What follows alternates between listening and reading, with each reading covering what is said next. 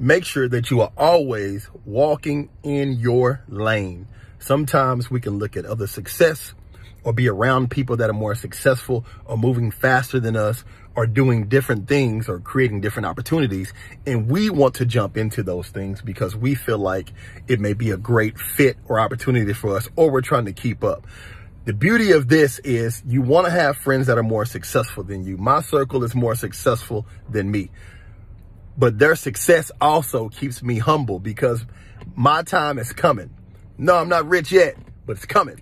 We're working right now. And I use them as my motivation in order to become more successful.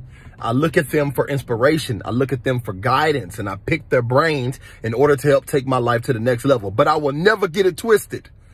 Their lane is their lane, and my lane is my lane. And I don't want to walk in something that is not for me. So be careful to not step into